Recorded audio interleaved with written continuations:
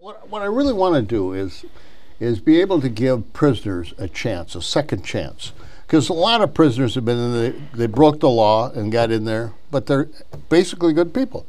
And what they need is first off, I want to make an assessment. I want to get my first class, I would like to get 300 inmates that have been assessed to make sure, that they're psychologically and intellectually ready to take on this new role.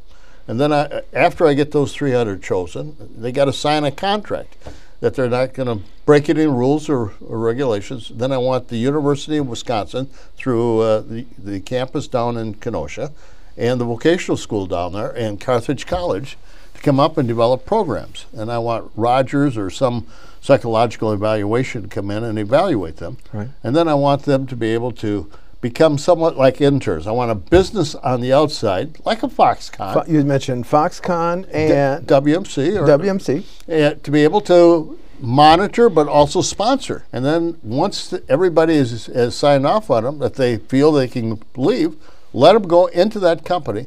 And it's a seamless system. It allows that individual to be able to get alcohol and drug free, be able to get educated, have a skill, have a company that will buy into them and invest in them. And all these companies need help.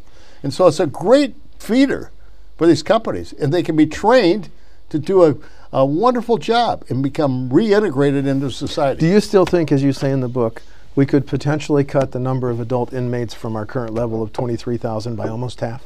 I think you can. I think we got to start first. Okay. So I don't want to particularly say, half or third or so. If we could start with 300 to 500 and really, do a good job, I think we could become the model for the country.